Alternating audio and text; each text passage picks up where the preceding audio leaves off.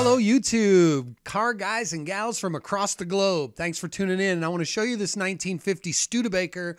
It's now, of course, Hemi all-wheel drive. I want to show you some of the ways that I got it to this phase. If you haven't seen the other videos, I encourage you to check them out. But let's take a look at how I sectioned this bed real quick, and you'll get a sense of how it got the way it is. When I cut this steel, I often use the cheapy Harbor Freight cutoff wheels, and they're okay, they cut right, but they burn up real quick. And I also tried the ones from Home Depot, and those are pretty good. They last better than the Harbor Freights, but they're twice the price, so the main thing is all the debris that goes in the air, and that drives me nuts. It gets in your nose, you eat it, it's just crap, you know? So my buddy suggested one of those diamond cutoff wheels like that they use on a partner saw on a construction site. And I was like, I don't know, man. You know, he goes, oh, Fastenal sells them and they're freaking 20 bucks or whatever. I start looking around and I found the exact one that he uses. It's a Lennox, and I tried it. And honestly, the thing cuts like butter. It's scary because, you know, it's scary. But so you be very careful, and it really, we'll see if it really does do 30 times the cutting as your standard cutoff wheels. But so far it makes a real nice edge, and that's what I'm doing right now, is sectioning this bed. I'm taking a section out of it. We did some deductive measurements last night, and we figured out that we need to take off about 4 inches out of the front side of this bedside, and then it will position the wheel where we want it, and it'll look proportionately correct when we set this thing on the ground. So what I need to do now is cut out my 4 inches, then I'll re-weld this on, and we'll have one bedside completed. But so far we're going to try these wheels, and I like what I'm seeing.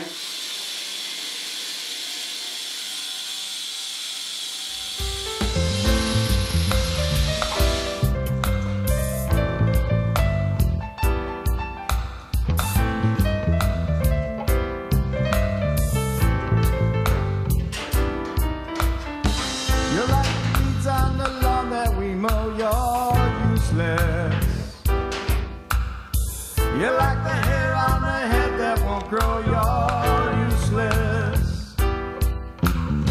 You're like the book with no ink on its page, you're useless. I've got it sectioned the way I want it, and all I have to do now is position this at the right height and the right distance away from the cab.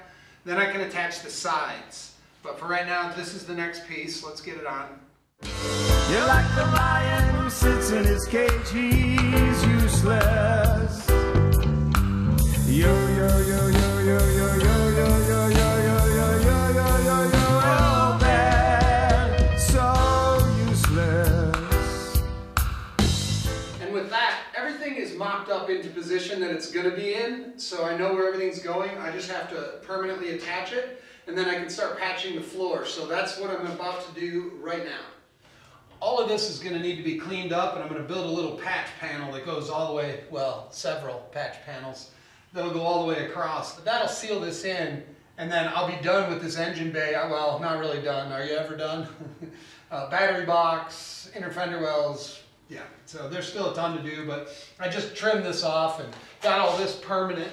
So the hood line, the shut lines, everything is as close as I'm going to get it. So let me get back to this. Let's patch it up.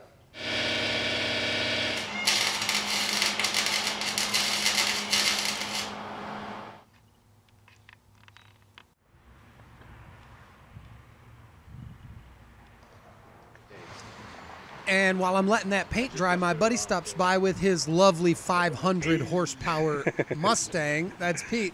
He's another aging dork like myself, but it's always cool to watch him do a burnout as he leaves because oftentimes he loses it. But back to the build. Yeah, there's nothing like watching a 500 horsepower Mustang do 2 complete donuts in the street because the driver's a bone-cold idiot. But you also don't get to see in these videos the amount of hours it takes to do this stuff. You see these things and they happen in 5, 10, 15 minutes, but the reality is it's several days, and you know that. Anybody that works on cars knows this stuff doesn't happen overnight. But I like to make it seem like it's a lot less involved than it really is because it's worth it. It's so cool. Stay tuned. Now that the floor is all completed, all I have to do is run the wire loom through it and get this thing temporarily wired so that I can move it under its own power, and that'll be exciting. I do need to build a binnacle for the dash cluster, but it's gonna sit basically like that. I'll encase it, make it look old. You know, mix of old and new. That's as best as you can do on something of this caliber. This is not an expensive truck. Make no mistake. Of course, this is basically what they say, cobbled together, thrown together. They are, but they're not. I make them as watertight as I can get them for the age. I make them reliable, and I make them fun to drive. So that's exciting. That's why I build them like this. You can go do the whole gas monkey, order parts, $50,000 for this, $20,000 for that. That isn't what this is. This thing is designed for the guy come home from work, getting something cool, burn it up to the ice cream stand, do a burnout, and bring it back. It's just a toy. So, you know, you don't need a lot of money to play with toys. What's that guy in Iron Resurrection say? Wire 'em up and fire 'em up, right? That's the hope, isn't it?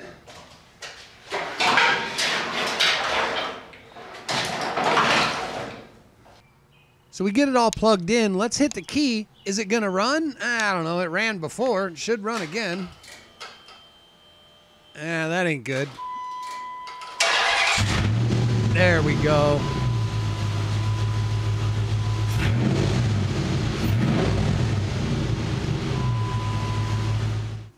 You fix it. You fix it. Can you fix it?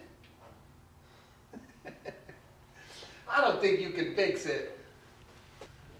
I've got a few codes that keep showing up in here, and the main problem right now is that it's in limp mode, where it only allows 35 miles an hour or something like that, until the problem is corrected.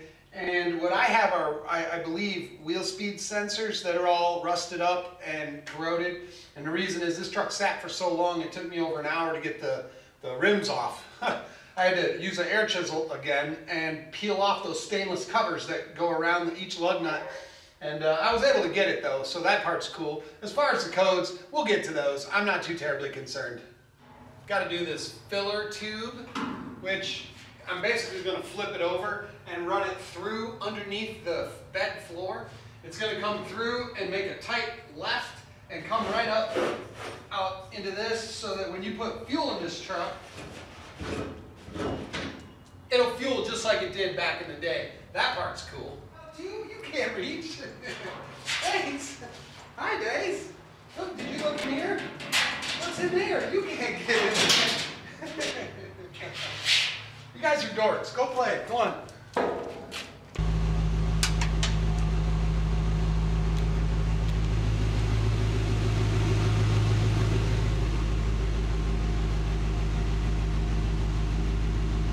All I have now are ABS sensors and the traction control sensor. So that's pretty good. Let's listen to what a Studebaker with a Hemi in it sounds like. Sounds like all the rest of them.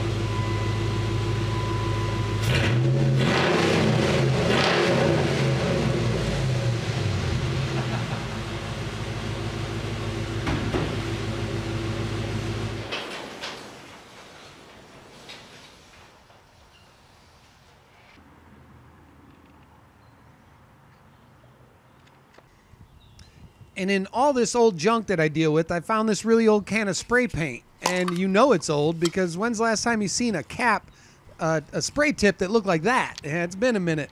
348? Yeah, I got to think that's at least 20 years old. Does it spray? Yeah, I didn't think so. It looks cool on the shelf, but guess what? Yeah.